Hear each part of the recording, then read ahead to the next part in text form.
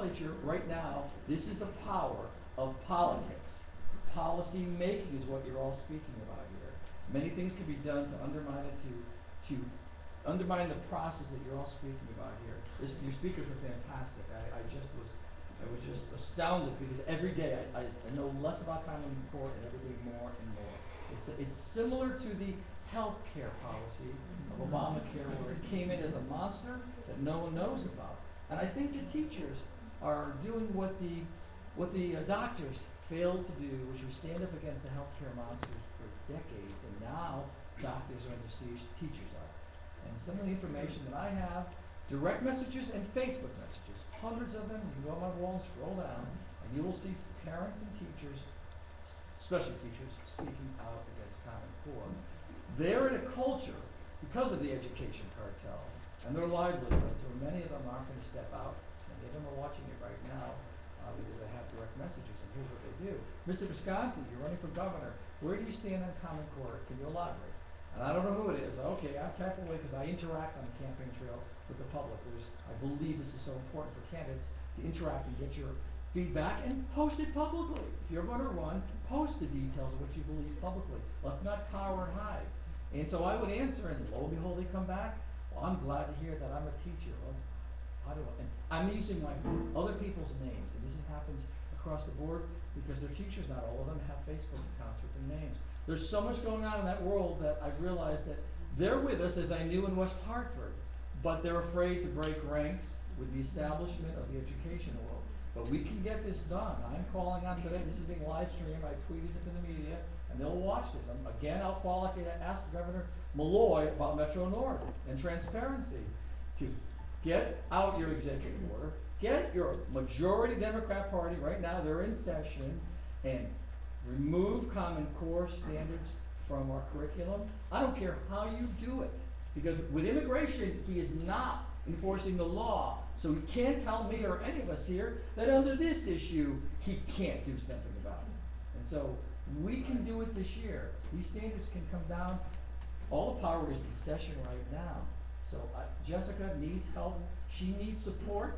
They need money to do these seminars. I stepped as a volunteer today just in with my campaign because this is grassroots, because so many are afraid to get into it. And so we're here as a campaign only. Win, lose, or draw, I don't care. I win the minute I come out to serve the public and help the public on the trail during an election year. Don't minimize the impact that you're having here today. Democrats, and I have to say Democrats because they control the state at every level. They're watching this right now. Some are in the room, and it's not about party, but it is about party if the Democratic Party won't step to the table right now in session with the governor. And I guarantee you within a week or less, you're going to see action on this. Or we're going to burn the damn stake to the ground.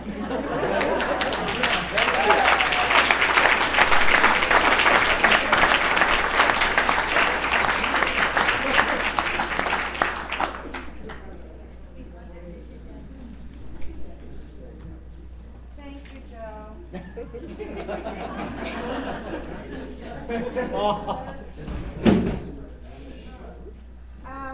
I'm going to hold the questions because I want to get the rest of what I wanted to say out, and then we'll leave the questions for last.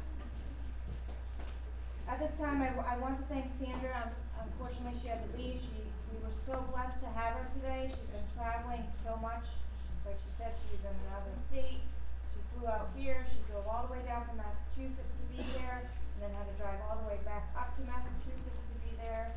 So I understood that she could only be here for the time period that she was here. Jesse Turner, I've been talking with him for over a year and a half. We go back and forth. He teaches me things. So I thank him for his time and his professional views. I thank Denise for your time and just calling me and us being there for each other and everybody. I mean, there's about 12 to 15 people from the Stop Common Core in Connecticut group here today who have helped bring this here.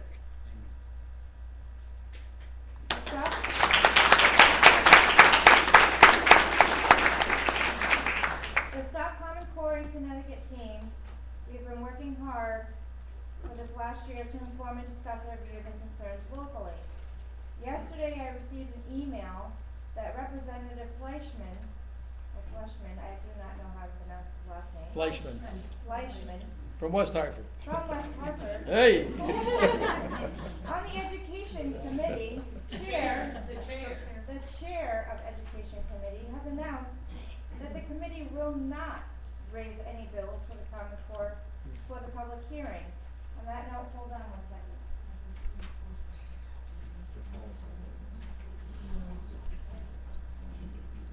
Then we received an email from Cecilia Buck Taylor. She is the 67th General Assembly District woman. She said, in Milford. New Milford, thank you. Many have expressed concerns over the implementation of Common Core, particularly as it relates to teacher evaluation. On Monday, February 10th, the Education Committee raised 23 bills, hearings, and potential actions to the legislature. Not one of these bills addressed the issue of Common Core or teacher evaluation. This is exactly how we have ended up in this predicament that we face right now. Common Core was adopted outside of the legislative process, which meant that too many voices were left out of the debate. Cecilia urges you all to contact the co-chair of the Education Committee and request a public hearing on Common Core. She says, I do not believe that an issue as complex as Common Core should be adopted without input from those who it will affect the most: teachers, administrators, parents, and students.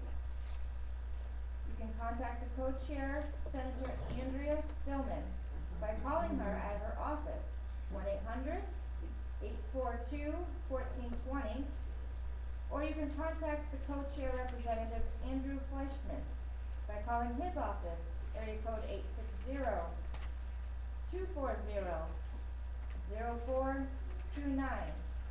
Jess, that first number, Stillman's number you gave out, is actually the switchboard for the senators. Okay. All you have to do is ask for her office, Okay, and then leave a message. Isn't she in the hospital? I have no idea. She This, has been been sick. ill. this just came out today, so I'm The just. other thing people can do is if they go to Connecticut.gov, which is their website, you can look up the education committee and call every single one of those members. But Andrew Fleischman is head of that committee. He runs it like A dictatorship. okay? But if he doesn't want something coming out of that committee, a bill, it doesn't go. Okay. He's been. Who's running against him? Well, I put it up on my Facebook page and on every single Common Core page we have on Facebook for Connecticut to email Everybody him. should call Fleischman. My husband and I did yesterday. You won't get anybody, or more than likely you'll get an answering machine with his aide. Just leave a message.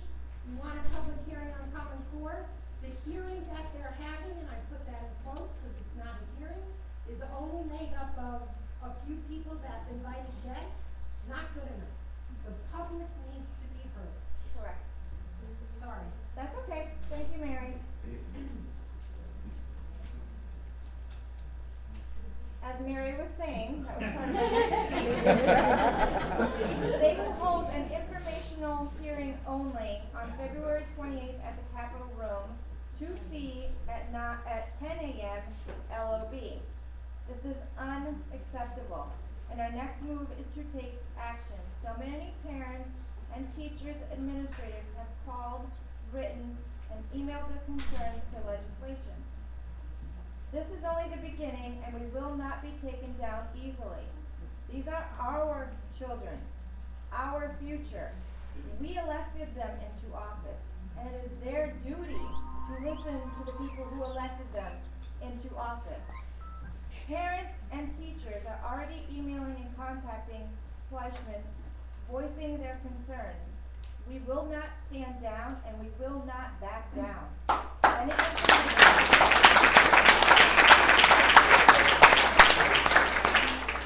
Any information needed to contact him and other legislature will be provided on Facebook and any means possible.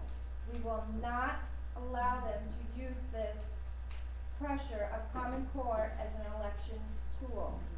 If they care about our children and their education and our future, they will sit down, they will talk to us, and they will discuss Common Core and get it out of Connecticut. I don't want it 2 years from now, 3 years from now. We want this out before the election. Yes!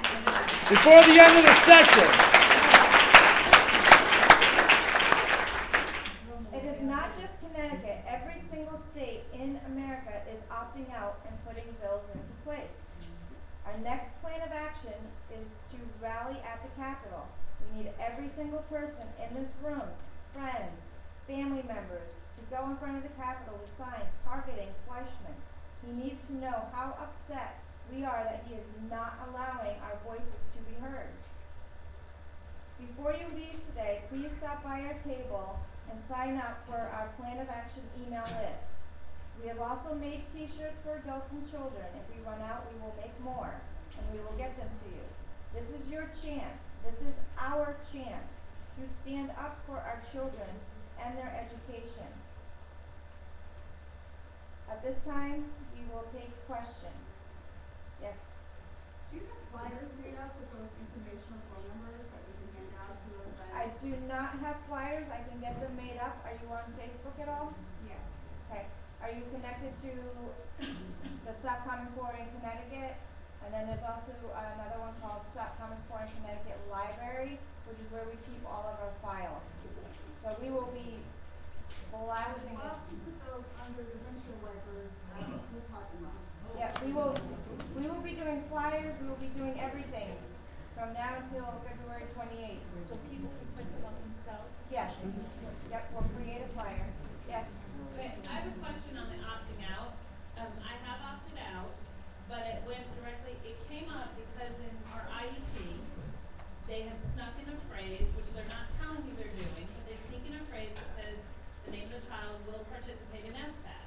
And I said, no, we didn't discuss it. I'm not okay with it. It's not happening. He told me it had to happen. This was in the PPT. I said, no, it's not going to. He asked me why. I explained to him why. He said, well, you understand, and I don't know if anyone else has gotten this, because I haven't seen it in the writings.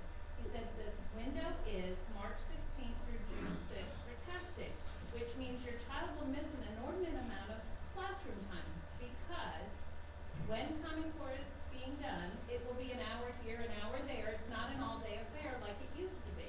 So it'll be an hour here, hour there, and you are required to remove your child from the building. He cannot be in the building. Thank you. But any child in the building must be tested. And so he is going to provide for me from our district a calendar of the testing dates when it becomes available to him. I do have this in writing. My next step obviously is to notify the superintendent and all the teachers that my child will not be taking the SPAC. However, I find this very odd that that was his response. And he was trying to clearly intimidate me with truancy, which is not going to work. But Here's the thing. 70% of your tax dollars pay their salaries. Okay? Jesse, we have an attorney here.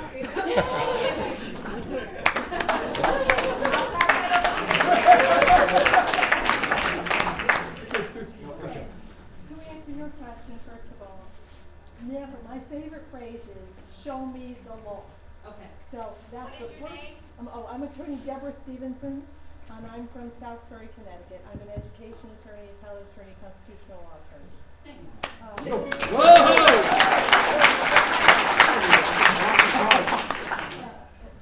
The rule of law is important to me. It should be to everyone. So a lot of times, government officials will tell you what they think the law is, or what they think they have to do. The first thing you need to ask is, I'll be happy to follow the law. Show me the law that says I have to do it. Okay? And that's what you should be saying, because there's federal IDEA law that applies in your situation, and if they are telling you you have to take a test, and that breaks federal law, in addition to state special ed law. So you are well within your rights, but you need to, if he's saying, oh, it's the law we have to, make him prove it. Okay? Is there a And you difference can't. legally between when they say it's a law and when they say it's a mandate? I'm wondering if it's semantics. Because he keeps using the word mandate, and so I'm a little nervous about that. Legally, the only thing that is enforceable Is a law. statute or an administrative regulation. Okay. Those two things are enforceable, whether it's a federal or state statute or administrative regulation. The rest is policy, it's what we do, it's what I think we have to do, and none of that is enforceable or law. And that's why you need to make improvements. The only other thing that I really want everybody to know is that it's a very simple thing to stop Common Core, in my opinion, looking at it legally. And that is two things. On the federal level, the federal government has no constitutional authority to hand out the money in the first place that is not in their enumerated powers. So, the state of Connecticut and any other state could have said no to the federal money. We will not take your unconstitutionally appropriated funds. That's number one. Aside from that, since they didn't say that, now you look at the state statutes. And what does the state statute say? There is a statute that applies to the duties of the State Board of Education. It's called Connecticut General Statute 10-4. I would urge you to look at that, because in that, that's their enumerated power. What can the State Board of Education, State Department of Education being their arm of the State Board of Education for implementation of this, State Board of Education can develop curriculum guides and assist local school districts. That's it. They cannot compel local school districts to adopt any curriculum whatsoever. That's state statute. But they do in Oregon. They can't compel that either. They have no authority to compel a local school district to adopt a standard or curriculum. Look at 10-4. There's no authority to compel. Then if you look at the local Board of Education's duties of local Board of Education 10-220, subsection E, and that says each local and regional Board of Education shall establish a school district curriculum committee. The committee shall recommend, develop, review, and approve all curriculum, period. It's your local school district's authority to adopt and approve any curriculum for any standard. But, so the problem was, when the State Board of Education adopted the Common Core under our last, commissioner. Not this one, prior, not prior. He signed paper saying that we were going to adopt the Common Core because it made our application with the race to the top look better. We never received the same, Connecticut, but the State Department of Ed was the one who adopted the Common Core. But you're saying, if I'm understanding this right, that they can do that, but they can't push it on us or insist that we follow it. But if we go to our local boards of ed, they think they have to follow the Common Core and create curriculum that follow the Common Core. And you're saying they don't have to do that. No, and they can't lose money if they do that. Well, if the state has entered into a contract, State Board of Education has entered into a contract with the federal government, as unconstitutional as that was, whatever the terms of that contract in terms of the state getting the funding, if they breach the contract, then they would be subject to, So if the state made a contract with the Fed saying, we will adopt the Common Core, let's just go there, and the State Board of Ed adopts it, I'm just trying to get this right, and my local Board of Ed says, we don't give you the power, but the Fed put the contract with the Fed say, if a local board doesn't follow a curricula that's aligned with the Common Core, then you can't give them any federal money. Is that possible? anything is possible, but I would urge you to read about the case called Marbury versus Madison, where a long time ago it was declared an unconstitutional law is null and void. So that contract, that initial contract, was unconstitutional because the federal government didn't have the right to do that. Therefore, the whole contract is null and void. Now, that's not to say that somebody might try to enforce it anyway. But it is basic contract law. If they were not eligible to enter into the contract by default is null and void. Right, the State Basic Department. 101. Right, but look at the statute and see what the authority the State Department of State Board of Education had to make that contract. What was that second statute? The first statute is 10-4, duties of the State Board of Education. The second statute, the local district, is 10-220, subsection E.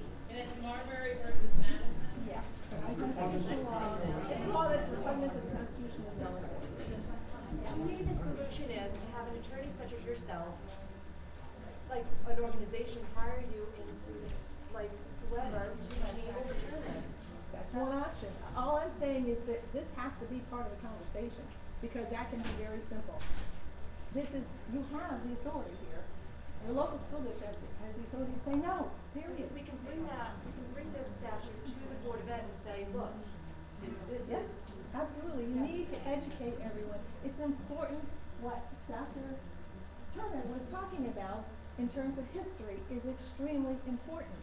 They need to know about the Constitution, about the rule of law, and the rule of law matters, and it needs to be enforced. And people have to stand up and say, I want you to pay attention to the Constitution and only do that which you are authorized to do. And if you're not authorized to do it, we don't have to do it either. And if I have the authority in a local district to say no, then your local district can say no. I'm from New Hartford, and I wanted to let you know our curriculum specialist did a big presentation. Our superintendent is all gung ho on this. We've already spent, our budget has increased 200% for teacher and education, professional development and all that. So we're fighting that from a financial standpoint. We're fighting that from a financial standpoint. But after the curriculum specialist made her presentation about Common Core, we had questions about privacy. She directed me to call Abe Christ, who is the technology director for the state of Connecticut. My first question to him is, what happens with the data? His direct words to me, as God is my witness, good question. The state of Connecticut has not even hired the company to assess the testing. So they do not know the privacy policy of whatever contract they have. That was enough for me. I have up to my child now. Children. Good on you. Take a couple more questions. She's been standing up for a while. Go ahead. Thank you for your expert advice. So I have a question. Are they required to tell us, since it's dispersed through the school day, what days the test, since it's not a whole day like the CMPs and everything else? 'Cause They have to tell you, yes. They have to tell us in like how far advance notice will we get. Doesn't matter. You can ask them yesterday. They should give you that information. But are they gonna tell us if we don't ask? No, you have to ask. It's not getting involved. They're gonna slip it through you. You have to ask. So you can opt out, like you your kid home that day.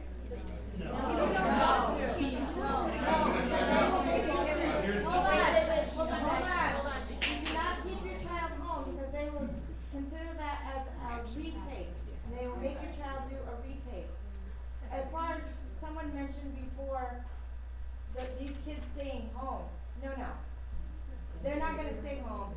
You're the teacher, you're the administrator. You're going to find something for my children to do in the school system, and they're going to learn. They are not going to miss out on education just because of the stupid test. They can only miss 12 days, then they send, Then they send in the. truant officers there. Yes. And there's more than 12 days worth of testing. And that's how they'll get you. If you miss more than 10, or if in my school it's more than 10. If you miss more than 10, they send home a truant letter, and then they stick the psychologist on you, and then you're in the DCF trap. That's why we need an Ethan's Law. It's not about staying home, it's about going to school and being educated. That's what that law's about. You can say no to the testing, but you should be teaching me something. That's what that law's about. You don't have to miss 9, you don't have to miss testing. People have been either preparing, practicing, or taking the test for anywhere from 4 to 13 weeks in this state.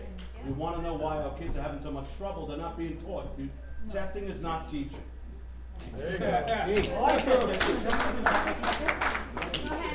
Yeah, I just want to add something to what Deborah's been saying. She was talking about that education, or regulated education, is not an enumerated power branch of the federal government, either the legislative or executive branches of government. Well, I've looked through the Connecticut Constitution, specifically, I think it's Article 3rd, which is the legislative branch. There's no enumerated power to regulate education on the state level, which means that's a power reserved to the people through their municipal governments. So even under the color of statute law, whatever two statute laws you cited, that's unconstitutional, because they have no enumerated Well, power. there has been authority on that. There's another part of the Constitution that says there shall be a public school fund. So that's part of the Constitution, to set up a fund specifically for public schools. So that's number one. And then there's another home rule section, but it really doesn't apply. And then there's been case law. The Connecticut Supreme Court has adopted case law interpreting what the duty of the state is. And the state has, under Horton versus Maskell, under Shepard's and O'Neill, and a bunch of other cases, the state has an affirmative obligation to provide the ability of children to receive an appropriate education. But it does not compel the state to provide an appropriate education. It compels them to be able to have the children receive it, but the parents can refuse it if the parents want. But they can't regulate it. They can fund it, but they can't regulate it. We have, There's a difference there. well. And also, I just want to add a couple other things. When federal or state government violates people's unalienable rights, including education, there are U.S. codes that can fine and imprison officers of the legislative, executive, or judicial branch of the government should they do so. U.S. Code 18 sections 241, 242, and if they violate those unalienable rights, they also can be held liable to the aggrieved party under U.S. Code 42 sections, I think 1384, 1383, 1385, 1386. So the people can fine them and they don't receive the funds from the government, from the people's tax money. They receive it from the people, the officers who violate the Constitution. The whole point is the people have power, more power They do. than you think. And you need to find it. But they could be fined in a prison, and they could be also held liable for violating a person's unalienable rights through those U.S. codes I just cited. Thank you. Go ahead. Just one more, you mentioned the statutes. Last year, your parents were sued because we had, for 1040, using state statutes, because they brought in a math textbook unapproved by the board using taxpayer funds. We took it all the way to Harvard and Stephen Hart and remediated for us. But the point is, if the board of ed is not willing to stand by the statutes, the parents get run over. And you guys continue all on straight and really rallying people around you. And parents tend not to support other parents. We've had teachers come out and write letters against us. They retaliated by FOIAing all the communications between parents and the school district. It's all published and sent them out. Really good. And I made proof of it. This is just the beginning. I just have one. I need to say this one statute. It's a statute called the coercion statute. You need to know that statute. What is it? Coercion statute is a criminal statute. I check it out. I forget the number, but it says. Yes, absolutely. But it says that if any government official tries to get you to do something that you have a legal right to do, or the reverse, by instilling in you a fear that they will take official action, that's coercion. They can go to jail for that. The problem is you need to hold them accountable in an effective way. Here's the thing. So to sum up what she's saying, and just so that all of you know, that they will, now that this is out in Connecticut, they're gonna come after us with guns blazing, no pun intended. So you really have, you really have to have thick skin and know what you're talking about and take this information and just slam them with it. Because they can't. They are the ones that are not abiding the law. We are the ones trying to protect the law. So you just have to take the information that you're given and just keep firing away. Trust me, it's gonna get worse and worse. And I'm sure there will be, trust me, I get criticized every day. But I tell them, thank you, you make me a stronger person. Amen. So,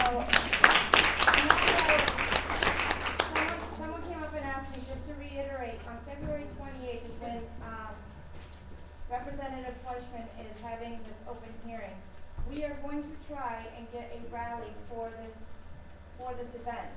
I have to see if we can get a permit. I need to either try and get it myself, or see if someone from the legislature will do it for us. Senator Markley, call him up. Joe Markley. And then I have to see, if we can't get that, then maybe a possible room. I had spoken to a representative earlier today who said that she could get us a room. It wouldn't be a formal hearing, but at least if we're in the Capitol, we're talking about it. So keep an eye on Facebook for that. If I'm not, the hearing that he's going to have has to be open to the public.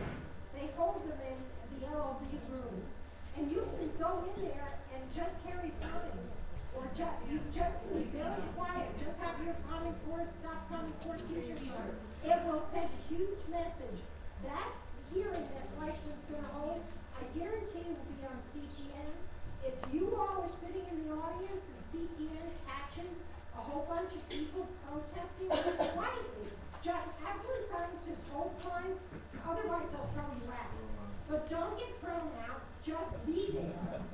And if you're in the room, you don't need a room. If you're in the room, CTN and every other station is gonna start to pick it up, because they're gonna see all of a sudden, even if it's only 20 to 50 people, these rooms are not. Well, then we just show up with our t-shirts and just sit there quietly. Even better. So I know Wear a jacket and take it off once you're in the room.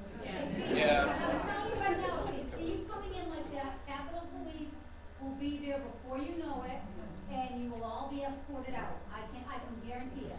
We'll figure out a way. We'll post it on Facebook. I gotta kind of move this along. That's on February 28th.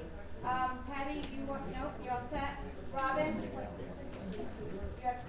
And if the Capitol Police do that, then the news will pick it up. Good side.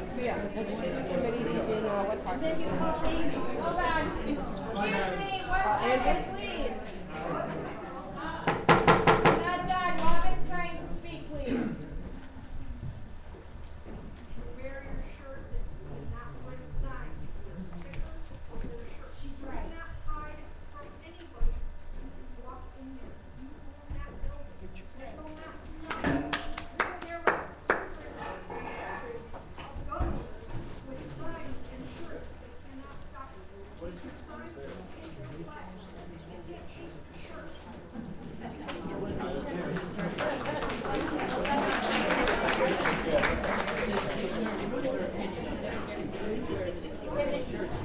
Can they throw us at the Capitol?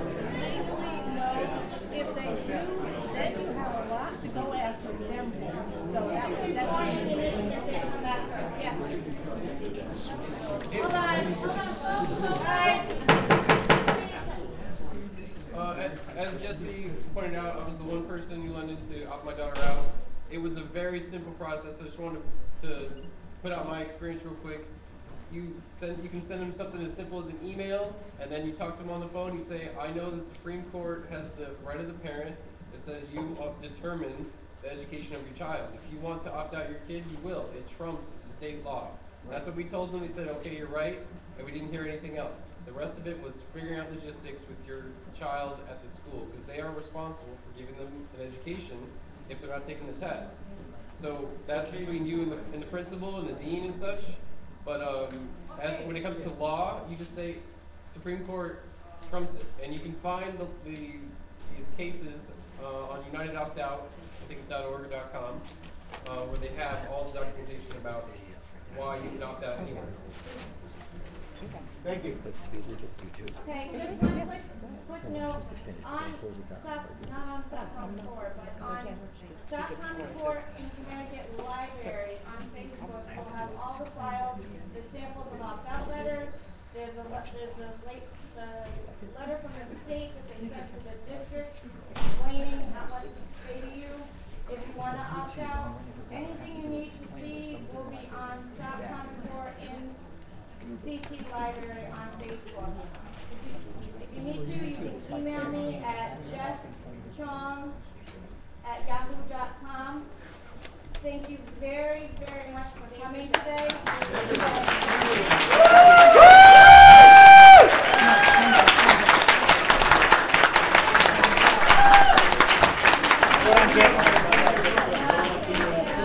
Teresa, are we on? Yes, you are. I'm Joe Visconti, and I approve this message.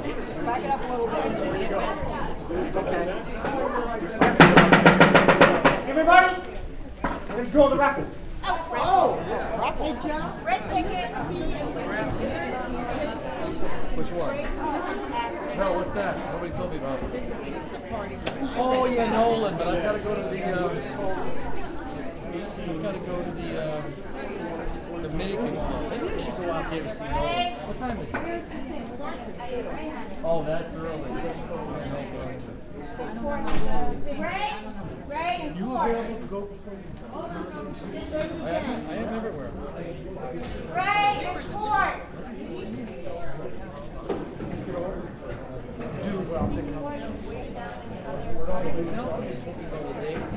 They may be on the schedule, I don't even know. I don't even know what he booked. Where is he? My cell phone's here, call me, but you get the heads up on anything. Excuse me.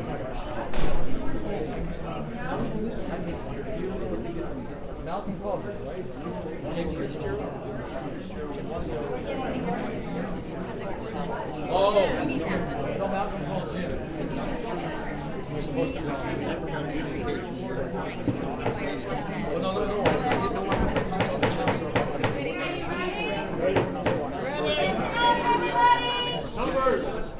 The first one is a beautiful orchid that I had no idea I would have vaccinated myself. The number 009099. Bueller. Okay, next. 009043. Present to win. 009053.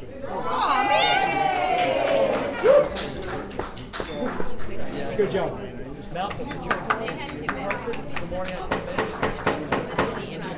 Okay, the next one is for Common Core t-shirt. 009014. Yes? Yes. Yes? Go to my husband. Do we have any more? Is there any more? Report. Report.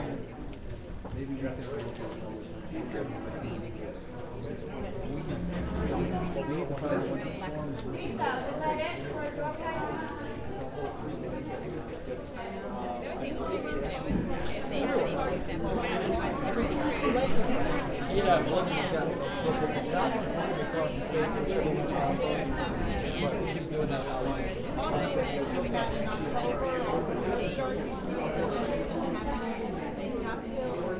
Give ourselves a raise.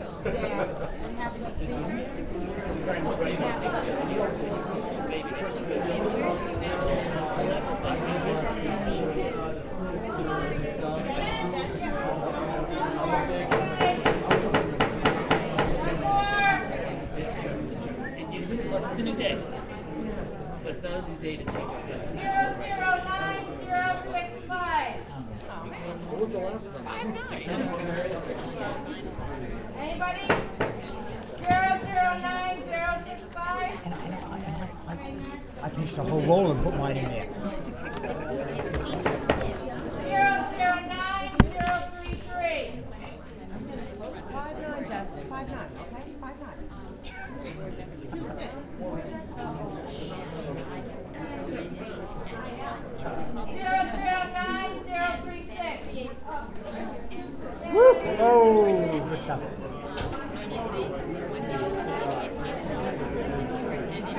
Thank you, everybody, so much. Good job. Thank you. I'll talk you over the phone. You shut it down? Public stuff. Let me know so I can Did set it up. I say that while I was holding it up? Did you see what I was holding up? Yes. While I was saying it? Yes. And when you backed up a little bit, it went ahead and got the whole thing. Initially, it was too close. Oh, that's not good. Did I say it at the same time? Yeah. One more time. Let me see. Go ahead. It's still live. Hold on a second. Hold on. Okay.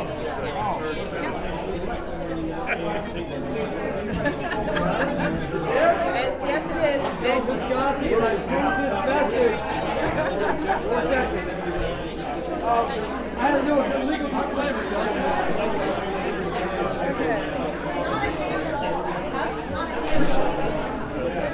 Well, he always has to do that because we want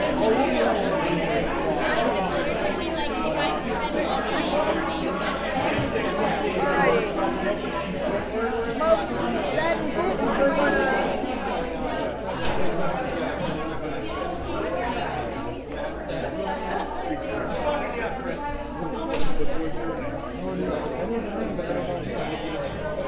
that's it. We're going to head out, start it, and it should start for a rebroadcast in about 5 minutes. Thank you. Beautiful day. Okay. There we go. There.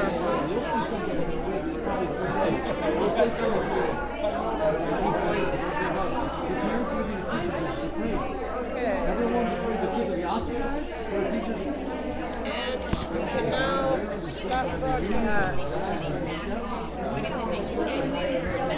Yeah, Deborah's with us. All right. For years. All right.